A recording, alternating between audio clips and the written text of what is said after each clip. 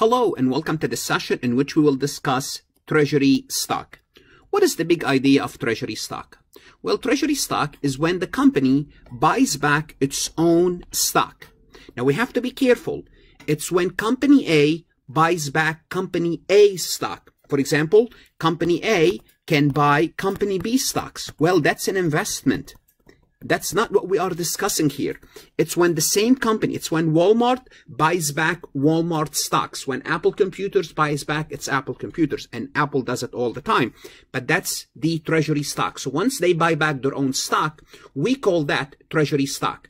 Now the question becomes, why do companies buy their own stock? Well, there are many reasons. We're going to go over some reasons, but that's not the accounting part of it, but we need to understand why, because once you understand why, the concept, it's easier to understand the accounting part.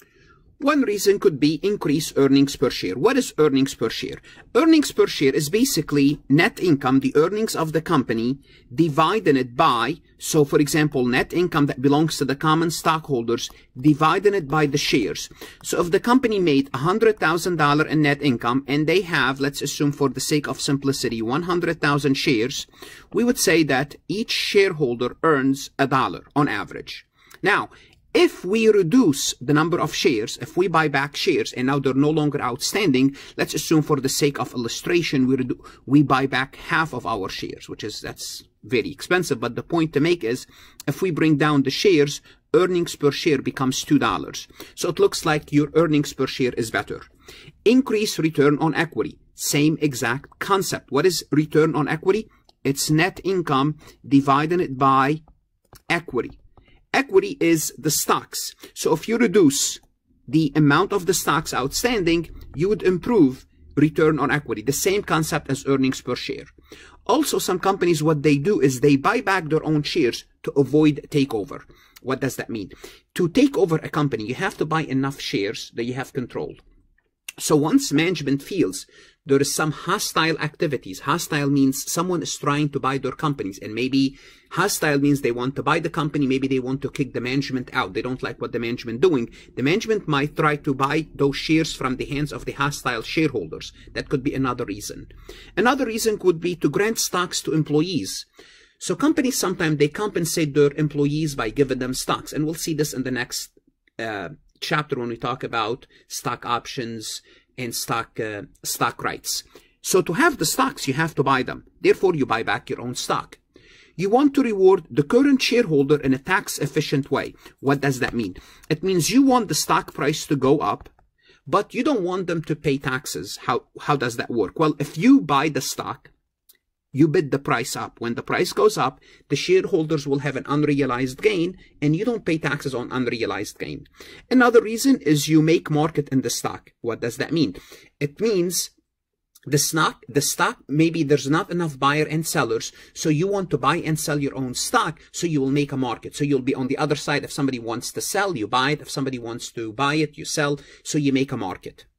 Now, let's start with an example to illustrate this concept, because the only way to illustrate it is to work with numbers. And let's assume Farhat Lectures issues 1 million shares at $1 par value common stock at a price of $15.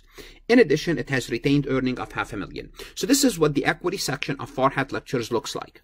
Common stock of $1 million. They issued 100 shares of $1 par. They received $15 million in total. Therefore, the remaining is additional paid in capital, and retained earnings is $500,000 over the years. So total stockholders' equity is $15.5 million for this Farhat Lectures company. Now what's going to happen is this. On March 1st, Farhat Lectures, it's going to buy 100,000 of its shares. So notice here we have 100 million. We're going to buy back 100,000. What entry do we make? And we're going to pay per share $10 per share. Remember, we sold them at 15 when we sold them originally. Now we're going to buy them back at $10. We're going to debit an account called Treasury Stock for the amount of $1 million, and that's based on cost. And remember, the cost is important because we're going to be using the cost method, $10. And obviously, we paid $1 million in cash to buy those stocks. So this is what the stockholders' equity looks like before the purchase. This is before we made the purchase, and this is after. So after the purchase, we have 1 million shares issued, but only 900,000 outstanding. Additional paid-in capital, still 14 million, so we still have total paid-in capital 15 million. Retained earning is $500,000. Then what we do is we reduce. So treasury stock is a contra equity account. So notice it's less 1 million of treasury stock, which is 100,000 shares. Now total shareholders equity is 14.5 million. It used to be 15.5, now it's 14.5. So equity went down by $1 million and cash went down by $1 million. And this is why the entry stayed balanced. Now, let's start to sell those treasury stock because, okay, we bought them. That's fine. We bought each share at $10. And make a note of this because that's important. The next thing we're going to do is we're going to resell those shares. So when we resell those shares, what do? What entry do we make? Well, before we take a look at the entries when we resell the shares, I would like to remind you, whether you are an accounting student or a CPA candidate, to take a look at my website, farhatlectures.com. My motto is saving CPA candidate and accounting students one at a time. I provide you additional resources that's going to help you understand your concept, your material better. Your risk is 1 month of subscription. You can give it a try. I don't replace your CPA review course. I am a supplemental tool. I can help you understand your CPA review course better, which will help you do better on the exam. This is a list of my accounting courses that I have. I have lectures, multiple choice, true, false, practically all accounting courses. My CPA supplemental resources are aligned with your Becker, Roger, Wiley, and Gleam, so it's very easy to go back and forth between my material and your CPA review course. And for CPA students, and actually for everyone, I give you access to 1,500 previously released AI CPA questions with detailed solution. That is in addition to thousands of practice questions. If you have not connected with me on LinkedIn, please do so. Take a look at my LinkedIn recommendation, like this recording, share it with others, connect with me on Instagram, Facebook, Twitter, and Reddit. So what we're going to do now is we're going to try to sell some of those treasury stock. We have 1 million in treasury stock. We're going to try to sell them back to the public. So let's take a look at the journal entries. The first one is March 20th, which is 2 weeks later.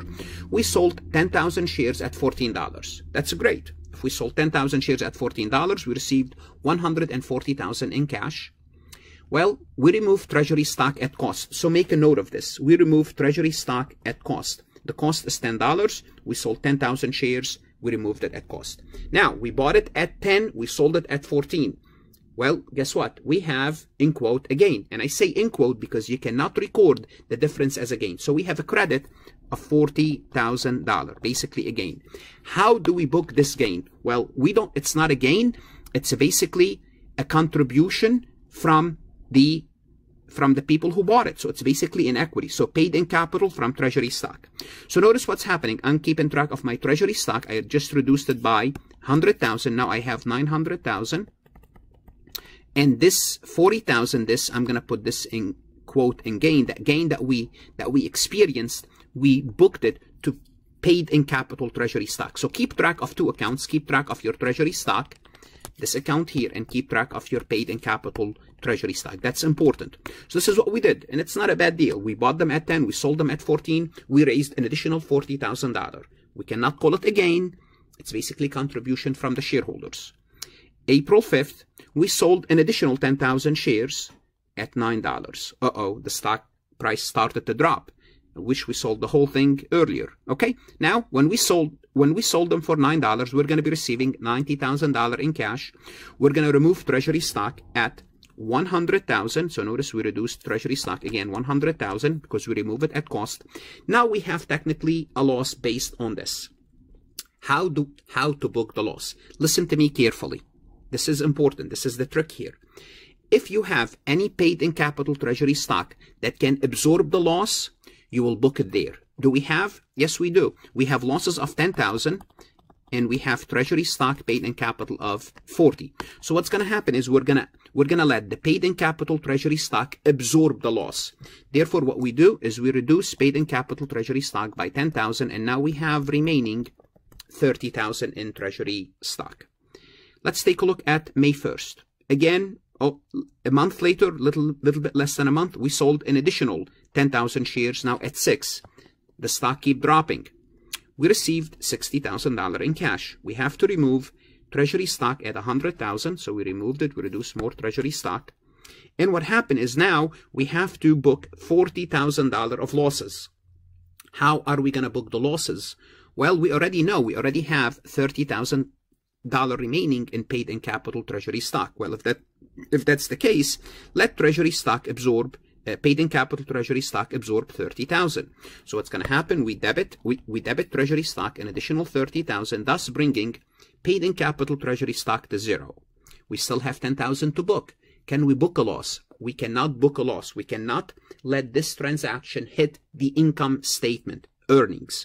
So what we do is we reduce retained earnings on the balance sheet by $10,000. Therefore, we book it in retained earnings. To learn more about this topic, I would suggest you go to my multiple choice on farhatlectures.com and start to work multiple choice. Look at additional resources to learn this important topic.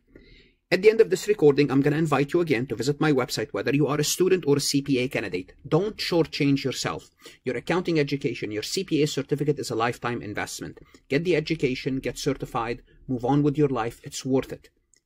My investment, your investment in my courses it's not going to break you. You give it a try. It helps you, you keep it. It's going to pay you dividend for years. Good luck, study hard, and of course, stay safe.